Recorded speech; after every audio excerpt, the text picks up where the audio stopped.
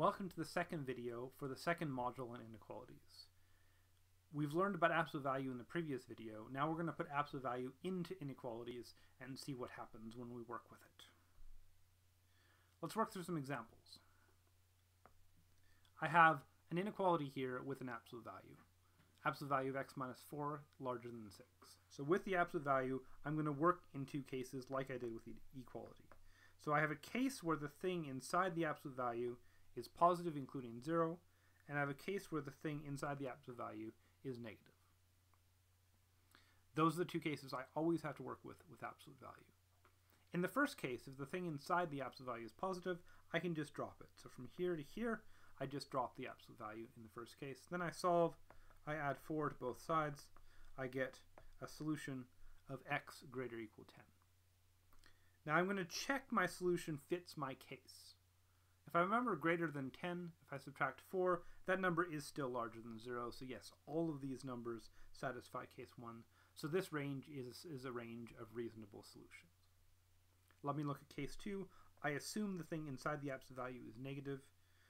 So I drop the absolute value, and I multiply the thing in the absolute value by negative 1. That's what I do in case 2. So from the original equation to case 2, multiply by negative 1. Then I can multiply both sides of this equation by negative 1, or this inequality by negative 1 again. That's going to cancel this off. It's going to give me negative 6. And since I've multiplied by a negative, I have to reverse the inequality. Anytime I multiply by a negative, I reverse the inequality. So that gives me x minus 4 less than negative 6. Then I can add 4. That preserves inequalities. That's fine. And I get a solution here of x less than negative 2. I go back and say, does this solution fit my case? X less than negative 2. The case is x minus 4 is less than 0. If I have a number below negative 2 and subtract 4, that's even a larger negative number, certainly going to be less than 0. So this is also valid. Together, these two ranges give me the solution to the original inequality. And if I do some interpretation, hopefully this makes sense. Because this says the distance between some unknown x and the number 4. And so the inequality says what numbers have a distance to 4 that is at least 6, or strictly larger than 6, I should say. Well, if I think of 4, what numbers are 6 units away from 4? On the positive side, I get numbers 10 and above. That's these numbers here. On the negative side, I get numbers negative 2 and below. So that makes sense that I should get these two ranges for interpreting this inequality as things which are more than 6 units away from the number 4. For the rest of this video, I want to do a fairly complicated example to show you sort of how involved this can get and how to keep track of what's going on with these kind of examples. So let's look at this complicated inequality with an absolute value. Before I do cases, I want to sort of boil it down to the simplest form before I break it up into cases. So let me first subtract 9, which preserves the inequality, gets rid of the 9 here. 25 minus 9 is 16. Here I'm going to take square roots. Now when I talked about square roots with inequalities in the previous module, there were two cases. I get the case here, and I also get the case x squared minus 8 larger than negative 4. Those are the two cases that I get for taking the square root in an inequality. This case I've written here. This case I haven't written here because absolute value is always positive, and greater than negative 4 is true for all positive numbers. So in this case, I don't actually need to include this case because this case is trivially and always true. Again, a little bit of subtlety working with cases. Sometimes if there's a situation, a thing that we need to add, but it's automatically true, then we can just proceed without it because we know it's gonna work for all possible solutions. So this gives me one inequality to move forward with, and this is where I'm going to apply cases. So let's look at the first case. The first case, the thing inside the absolute value is greater or equal 0. I need to actually solve this inequality that describes the case before I even get back to the original equation. So this is the same as x squared greater or equal 8, and then according to the previous module, that says x is greater than root 8 or less than negative root 8. So those are the two ranges that my case applies in. Now I can take my original equation from before and drop the absolute value and try and solve. Because in the case 1, the thing is positive, I drop the absolute value. I add 8 to both sides, I get this. And then I square root both sides, and again, I get, following the modules that we did previously with square roots and inequalities, I get two conditions, that this means that x has to be less than negative 12 and greater than negative root 12. All right, so now I need to put together my case and my solution.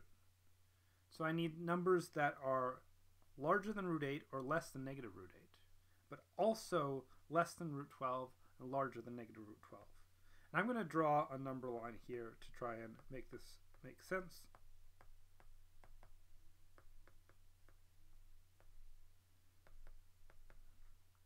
So there's a number line.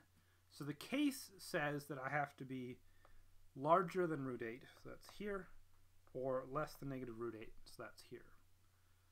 The solution says that I have to be less than root 12 and larger than negative root 12.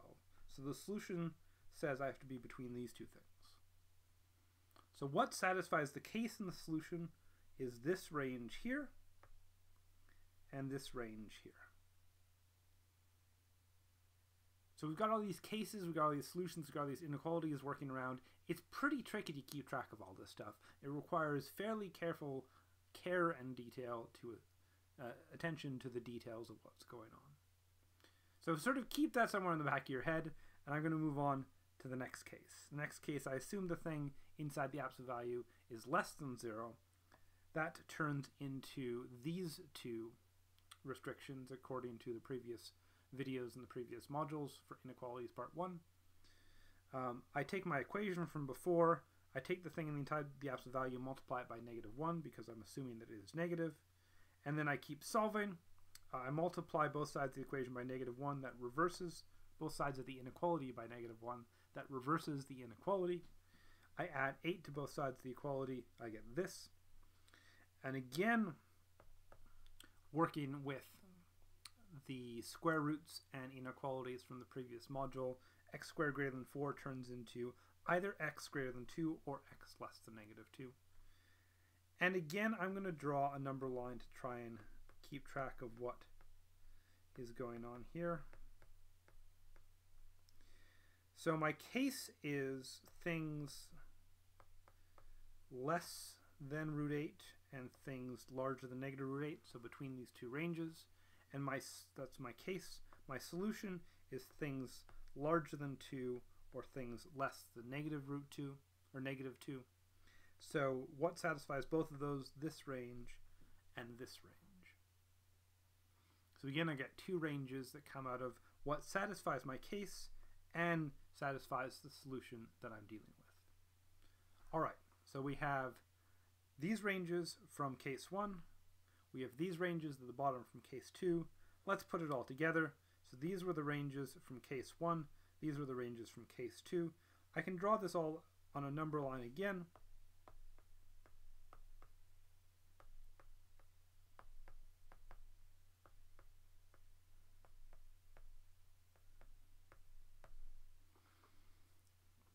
So the ranges that I had from case 1 were these ones. The ranges that I had from case 2